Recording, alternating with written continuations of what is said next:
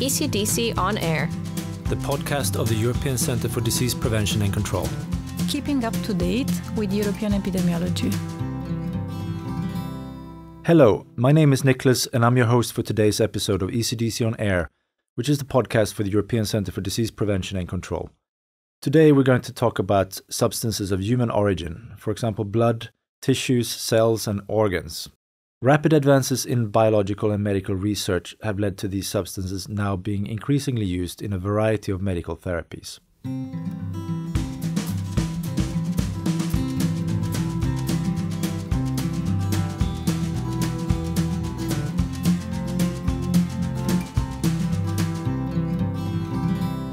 With me here in the studio, I have not only one, but three experts working on this topic at ECDC. So could you start off, each one of you, just to present yourselves and say a few words about what you do?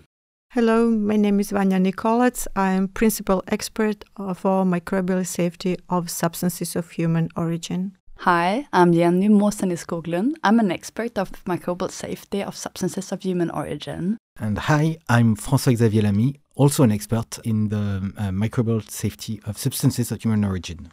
Nice to have you all here. So I thought maybe let's start off with, because I think a lot of our listeners might not really know exactly what we talk about when we talk about substances of human origin. I think we use the term SoHo as well, like a shortening of that. So Jenny, can you tell us a little bit more about that? Yeah, of course. So when we talk about substances of human origin, or SoHo as we also call them, we are referring to material that are derived from the human body and is intended for use in humans. And you already mentioned them, blood and blood product that is aimed for transfusion, that is plasma, platelets and red blood cells. We also have the tissues such as skin, bone, tendons, corneas, heart valves. And also we have the cells, such as reproductive cells and stem cells.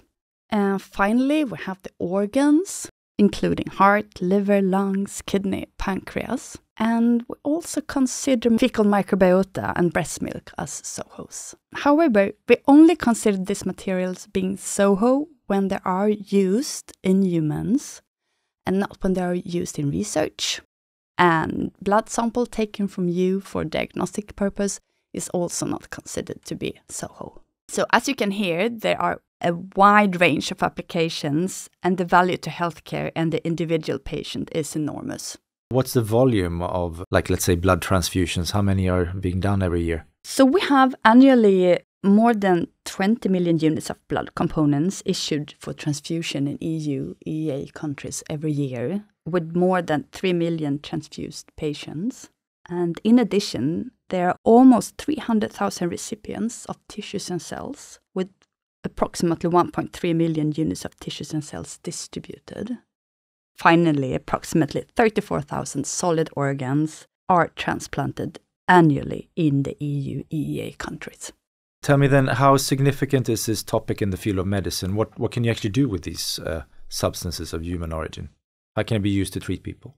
Blood transfusions, for example, they are important to replace blood loss during major surgeries or in patients who had serious injuries, or can also be used to treat some blood disorders. And tissue transplantation, they can help in repairing or replace damaged tissues. Just to give some example, that the skin grafts can be used to treat burns or injuries, and while bone and tendon graft can be used in orthopedic surgery. Other examples are cornea transplant that may restore vision or reduce pain. An organ transplant can be life-saving for people with end-stage organ failure, such as liver or heart failure. I understand then there's really a lot of different uses for this, several advantages. But then I understand also there are some risks. Francois-Xavier, can you tell us a little bit more about that? Yes, absolutely. So SoHos indeed can transmit a certain number of diseases, including non-infectious diseases such as cancer, for instance, by the transfer of malignant cells from a donor to a recipient. The focus of ECDC is on the transmission of infectious diseases via SoHo. This would be by, for instance, viruses, bacteria, fungi, parasites, and prions. So this transmission can occur through transfusion or transplantation or application of any SoHo. So generally, we consider that SoHos can transmit all microbes that are found in the bloodstream Most notable examples of this are, for instance, the HIV or hepatitis B and C viruses. But of course, there could be more specific infections on specific tissues depending on the tissue type. For example, contaminated skin grafts could transmit bacterial infections. Okay, so then you have to be quite careful in terms of handling substances of human origin to make sure that this doesn't happen. What kind of preventive measures are there in place to avoid transmission of infectious diseases from donors? Special care needs to be taken to prevent transmission of diseases.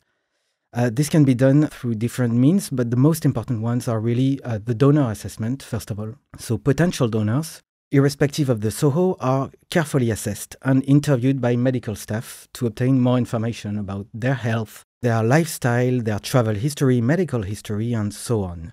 And this will help determine their eligibility to donate. Of course, for deceased donors, such as is the case for organ donors, it is the family who is interviewed. So based on this interview, donors presenting a significant risk for infectious diseases are temporarily or permanently deferred from donating.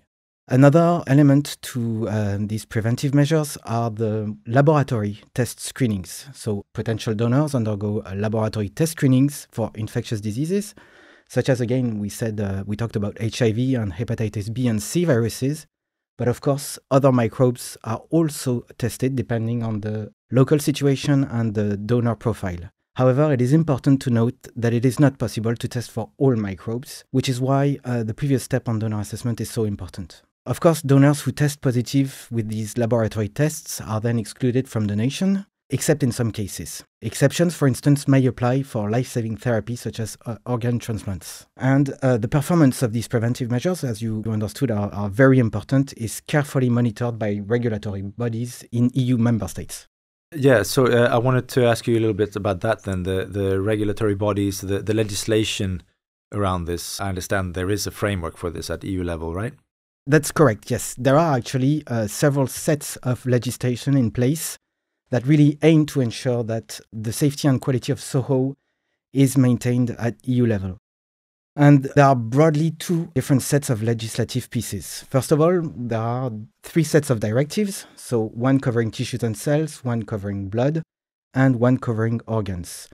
So these directives are very technical and describe the standards for safety and quality of substances of human origin. But we can also consider the ECDC regulation describing the ECDC mandate as also directing what needs to be done in the field of prevention of transmission of infectious diseases via SoHo. So the new mandate, which was published late in last year, now explicitly mentions SoHo as an area of interest for ECDC. And one of the key components of our activities, for instance, is to establish a network of experts for substances of human origin.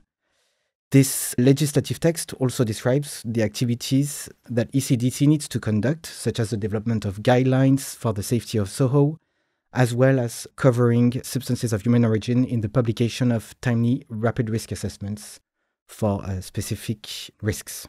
So, of course, these legislations have a significant impact on the lives of EU citizens, like for recipients, because they ensure the safety of these products. But this legislation also has an impact on citizens as donors, because the directives in particular aim to ensure that donors are adequately protected and informed about the donation process. Turning to you, Vanja, a little bit, can you tell us about the surveillance systems that are in place? Yeah, the surveillance system is really one of the major milestones of safety of SoHos. And as we heard, the field by itself is quite complex, so the surveillance system is also quite complex. And we have 2 levels. We have national level and EU level, comprising, simply said, of 2 systems. One is the system of notifications of possible serious adverse occurrences in the donor-recipient chain. And other system is one of authorization and regular inspections, as we heard earlier, of organizations and institutions that are performing critical activities of SoHo. How important is cross-border cooperation and circulation in terms of SoHo? There is a significant number of SoHos crossing borders from one country to another to reach the patients. Those are predominantly hematopoietic stem cells, but also can be organs and other SoHos. And there are the patients who are traveling abroad to receive different health treatments that apply SoHos. That makes cross-border cooperation a very important factor in the safety of the SoHos. One of the most relevant tools of the cross-border cooperation in this field are platforms, as Francois already mentioned, for rapid alert, where SoHo safety information is exchanged among member states. What are the other means of cooperation of ECDC with EU countries? To strengthen the cooperation and exchange between the countries, ECDC in 2022 established a network of country representatives for each of mentioned groups, for blood, for tissues and cells, medically assisted reproduction, and for the organs. So this network will present really for ECDC new type of communication and cooperation with countries in the field of SoHo. The whole concept of networking is not new for ECDC. There are already plenty of different networks covering different topics, but for SoHo, this one is completely new, and we hope that will open new horizons of cooperation. Tell me then a little bit more about your work. I mean, you are here, the three of you constitute the SoHo team at ECDC. What are the main priorities of the team? Well, as one of our priorities, we are starting to work with our newly established network. We had our first meeting before Christmas, and we are continuing the work with the meeting this year with smaller groups for the different groups from SoHo. The aim of this meeting is to exchange best practice and experience between the member states and also set priorities for the work within the network. Another priority is the development of guidelines on quality and safety for donor selection and testing to prevent donor-derived communicable diseases. Those guidelines will be available to all member states, and with that we aim to harmonize the safety of SoHo in all EU and EEA countries. Okay, great. That's all the questions I have for you this time. Thanks to all three of you for coming to us here on ECDC On Air. Thank you. Thank you for inviting us. Yes, thank you for having us.